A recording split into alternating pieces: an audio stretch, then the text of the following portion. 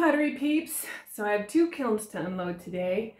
I've actually been suffering from a migraine for the last 2 weeks, so excuse the bags under the eyes and the hair that's a mess. I just can't deal with my hair or even put it up right now. But I got my second shot. I got another shot last night, the second one in a week, and I get a CAT scan next week. Woohoo! I don't suffer from migraines, and I am, whoa, boy, do I have empathy for you guys that do. My sister does and has since since she was a teenager. And I think I can count on one hand how many I've had in my life. And so I haven't been throwing on the wheel. I've been doing a lot more hand building. I've got a big show coming up on September 16th. In fact, Kate and Sandy, I will list their Instagrams so you can get Kate, Sandy, and Mickey are all doing the show with me. Springville used to be known as the Art City, so there's a lot of artists here, and it's September 16th. Chasing my words, can you tell? Also, when they give me drugs, I don't sleep, so all-nighter last night.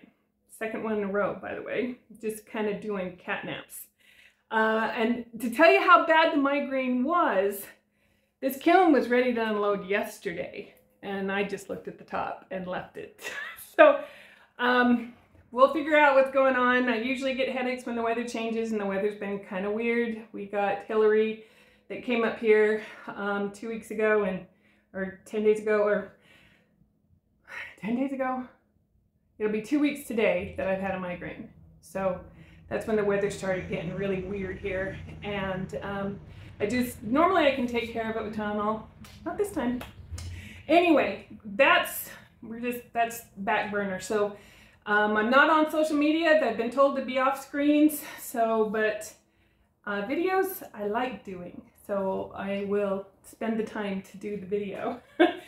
Because I'm really enjoying this community that we're building and how we're helping each other. And I absolutely love that. Potters, you guys are the best types of people. You know, I have never met a potter I didn't like.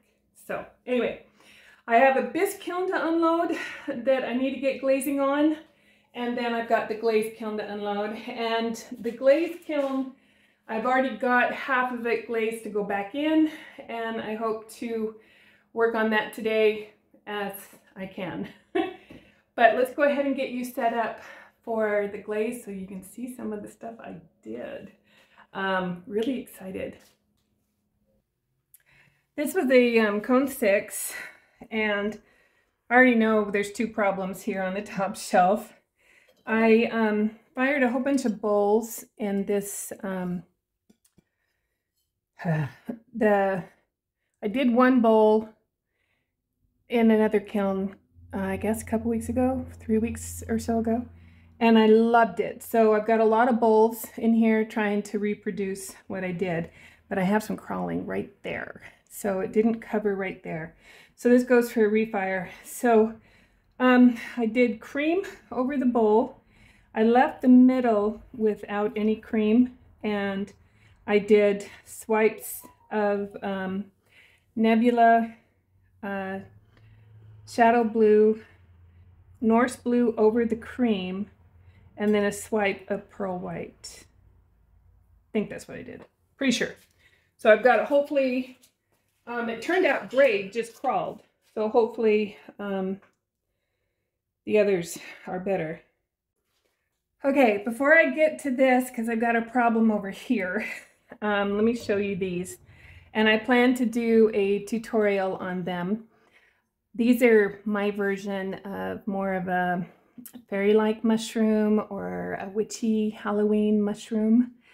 And I used a lot of the Mayco crystal glazes. This one is, I believe it was black, the pitch black Clayscapes underneath, and then I did a really heavy coat of the Enchanted Forest actually over it, that's where I got the greens coming in and some of the blacks and crystals. I was hoping for some of those little yellow ones, but I didn't get them. But super cool. So the way I threw these is I threw them in 2 pieces. And this was a closed form. And then I pushed this into it, so I had a space for this to go in. You can see that it's hollow. And I glaze fused them in the kiln. And I knew that I'd probably get some movement. And I did on some of them. Oh, and this is winter woods on the bottom. But I plan to do a tutorial on this too, because they just turned out awesome. And I'll have pictures at the end. So I've got like 5 of these in here. This one is sandstone on the bottom, but I put black on this little skirt. And then I've got patina. God, this is hard chasing words. Which is why I told you about the migraines, because I'm probably going to be word chasing during this kiln.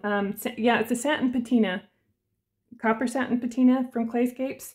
And then I did royal purple on the top. And it's kind of cool that I got black where they met. It's kind of interesting. But another one that I glaze fused. All right, so this one, this is what I kind of figured might happen. So it was straight up and down when I put it in the kiln, but I actually really, really like it that it's kind of cockeyed. And this was a really heavy coat of Aurora green. And I have Aurora green in the dippable, and I literally reached into the bottom of the bucket and grabbed the crystals out and really coated this with crystals. And I even got a really fun drip right there. And then this is sandstone. And again, I put a lot of the sandstone crystals on this, but this one might be my favorite.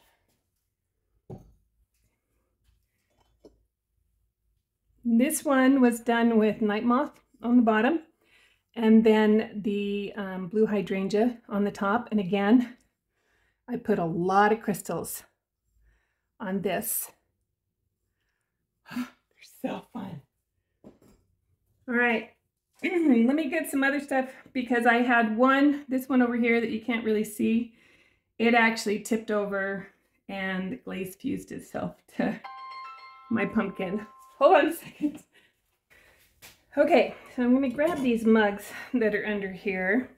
I knew this one might run, so I did put it up on a stilt. And so then I only have to grind that drip off. I find it's much easier with these Advancer shelves to grind a drip rather than a whole bunch of boiled glaze. And I have a mold, silicone mold for this mermaid, and then I sculpted the tail. And I used Shadow Blue, Coastal Blue, Clayscapes, did some swipes of seaweed. And then the handle, either Deep Sea or Storm by Amaco. But yeah, I wanted to do one mug before I played with this some more. I like it. So this, I have another video that I'll probably be putting up in a while. I'm actually, thank goodness, I'm ahead with videos. I was really prolific a couple of weeks ago and did a bunch of videos. And we've been doing some silk screens in the studio. Sandy's son is an amazing artist, and I will list his Instagram so you can see his artwork. But he let us borrow a silk screen that he had made with this raven. And I did colors underneath. I painted trees and I put on mountains and kind of did a scene, then did the raven. And I can see the colors through the raven. So that's good to know before I do any more. So I'm gonna have to try it again, but I still like it. It's still very cool. And that was a hand-built mug. All right, so a lot of you, we all followed the same people. And with Vaughn's challenge for us to do our part to save the planet and make fish for people in our area. I've been making fish. I love fish. So this is one of the fish that I've made off of his tutorials, and I'll link that video that he put up if you haven't seen or don't follow Vaughn. You need to. He is so knowledgeable. He's been at this over 40 years and it's just so willing to share ideas and so forth. But he's mailing fish all over the world. So he wants us to do our part so he doesn't have to mail them all over the world. Oh, colors. Either Deep Sea or Storm. This I think is lavender, Amaco. I did seaweed on this, and I did seaweed here, but I also threw in some palladium. This is wasabi, chung plum, I think sky for the eye, but I put black underglaze in the eye too. So, and I asked my daughter, who has 3 of my grandkids, that if I don't sell any fish in this area, because we're landlocked, and of course my fish are probably going to be a little bit more tropical than the trout around here, if I could decorate the kids' bathroom with them, and she said I could. So it gives me carte blanche to make as many fish as I want and just cover their bathroom. All right, so let's see if I can get these two apart without making them worse. So I did a pumpkin platter with this might take some surgery. Oh, and you can see here my mushroom top moved on my stem and fell against the platter and is... You just never know what you're gonna get. So see if I can't get those apart. I did hibiscus gloss, Amaco, and holly green by Spectrum. Those are the colors here. And black on the stem of the mushroom. Actually, this looks like it's the Enchanted Forest. I'm not sure. I probably should have taken some notes. I don't know what that other one is now. Anyway, so I think the mushroom isn't going to make it. And I might show it at the end of the video. You know, part of learning is showing the failures. And this is definitely a failure. If I can get them apart, I might be able to fix it. Well, guess what? I don't need a show. I just hit it on the bottom of the shelf where I was going to put it. They fell off. So what I'm going to do is I'm going to grind both of these down because it didn't take a big chip, just took a sliver. And the sliver's stuck on there. So I'm going to grind them off, see if I can't reglaze them. So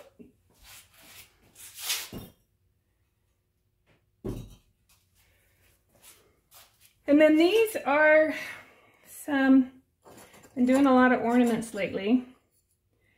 And, oh, well, that one is stuck to the kiln. Little gnome ornaments. And these are done with stencils by Sharon Hoppy Designs. And I did these with, this one was done with underglaze, red underglaze, and colors for earth for the face and the nose, and then sky here. And this one was done with the red colored slip. I put that in, so I just wanted to see which way I liked differently. So when I did this stencil in the greenware, I put the colored slip in. This one I just went ahead and bisqued and then did it. So it's kind of cool. I get more color here because it does I get a positive and negative depending on which way I do it. That's kind of cool. And then this one, oh, you know what? I had glaze drip down from that platter and it dripped on the ornament, and so that's going to take a screwdriver. So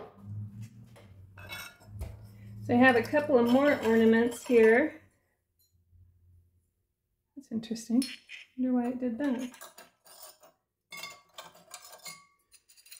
So this one was done with the slip, but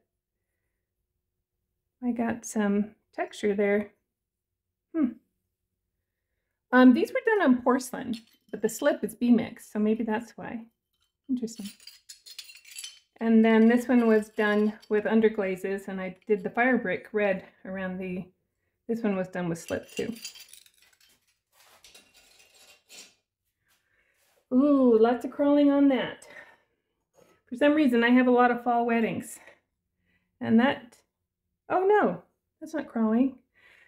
I did black, pitch black, and this was not covered with black, and I actually just dipped it in the coastal blue.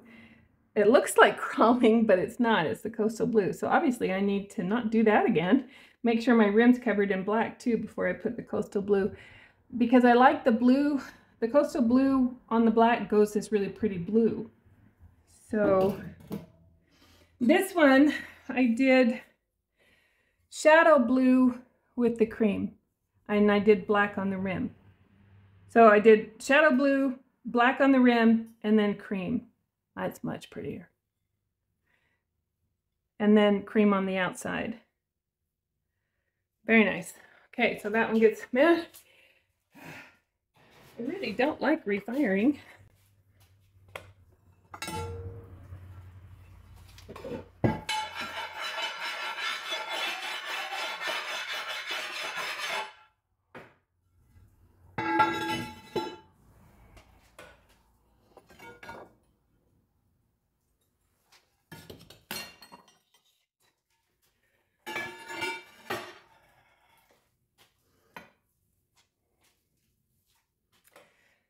Well, I just broke a heart bowl, lifted up the shelf, and kiln or post was stuck to it.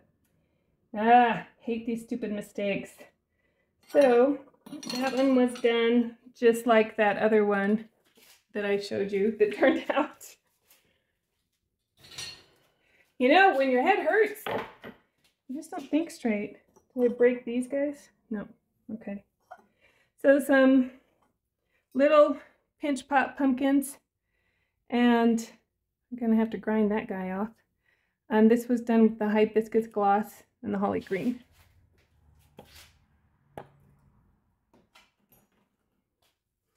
Okay, so another one of these bowls. Okay, so and I got crawling on this one too, right there. Usually crawling happens if your glaze is too thick. So we'll have to refire this one too. I also glazed all these with the migraine, so maybe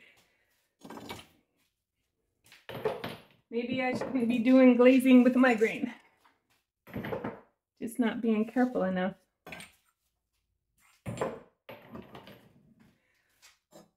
All right, so this is the dip with the blue, or no, the wild aster Clayscapes. A couple of more ornaments done with sky, holly green, and this one was done with the green slips and the red slip. This one was just done with the holly green, and then the nose and the cheeks are colors for earth, Paula McCoy's. And then these are all on porcelain, and I wanted a Scandinavian type of ornament, and so I have a silk screen. I did them, I probably need a heavier coat. I did them with the ruby slippers with the stroke and coat in the greenware, and then just did the clear over the top. And then another little fish. I went heavier on the palladium. I'm always worried about that palladium, but it worked on this one. I'm always worried it's going to run, and it did a little bit on the back, but that won't matter. And then this is the blue hydrangea, either that deep sea or storm Amaco, and the lips were the chung plum.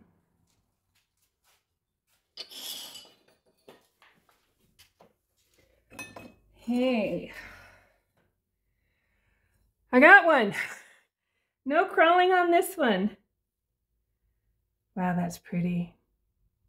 Yeah, I really like that. Got some stuff to just clean up there. But wow, that is very, very pretty. I will take pictures of these too. It's probably my new favorite glaze combo. And this one too. Kind of looks like the sky after a storm. Or the evil eye. All right, I do have one thing of Mickey's in here. And this is the Malibu Barbara, but it's not a real heavy coat. If you'll notice in the last kiln, we got pinholes. No pinholes on this one. So maybe she had too much glaze on those. You learn something new every single time you fire a kiln. All right, so this is interesting.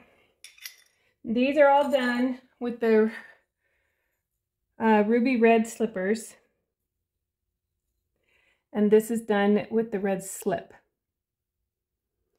Clear glaze over the top. I like the red slip better. Good to know. I have some blue and white ones that need to come in the kiln. So this is going to be Saturday's tutorial.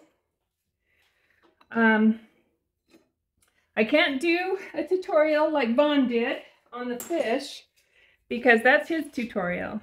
But I watched his tutorial wasn't this Saturday, it was the last Saturday, the Saturday before. And my daughter-in-law, Bethany, has a betta fish, and her betta fish died on Sunday. And I got to thinking, let's do a betta fish for Bethany. And this is actually the colors of her betta fish sushi that she just lost. And this is the color of the one she just bought. And these ones I didn't put holes in them, but I put the Narikomi wires so that they can be hung because they're smaller.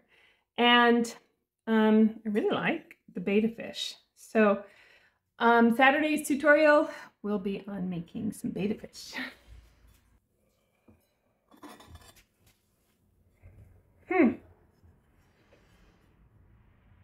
So this was, it covered it up. It had a leaf texture in it, and it was just a hand-built tray. It was a holly green. No, Tim Stark Celadon, but I don't remember what I put on here. Must have been something I had close. And then this is a Christmas tray, and I rolled in trees. And this is done with the spruce blue at a cone 6. Spruce blue is kind of like a semi or a satin, but on a cone 6 you get these little micro crystals growing and you get it glossier because it's hotter. I like that. That's cool. You know what? I probably put spruce blue. I did. I put spruce blue over the Tim Stark Celadon. And then here is, dang it. I got a little dot of crawling right there. Actually, it's covered by the clear underneath.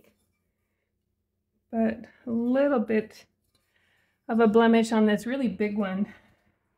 This big one's probably 13, 14 inches across. And so cream, Norse blue. And then I left the middle unglazed. I didn't put any cream here. And then I did a swipe of Nebula, Shadow Blue, and then did a couple of swipes here of the Pearl White. And then the Norse is over the cream.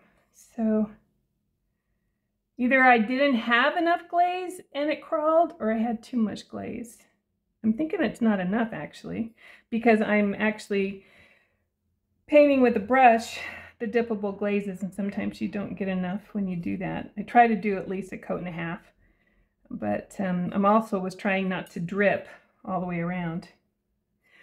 But wow, that is stunning. And I did trim a foot on this so that a wire could be wrapped around it, so there's a lip there, so it could be hung. Okay, so that's it for this one. Now I get to clean this up and unload the bisque and get going on that. And I will take pictures of these, and so you can see them at the end of the video. All right. Okay, I hope you can get muddy. Hope you're doing great. Praying for you guys in Florida, Georgia, and North Carolina with the hurricane that's coming through. So please be safe. And we will catch you in the next video. Go get muddy.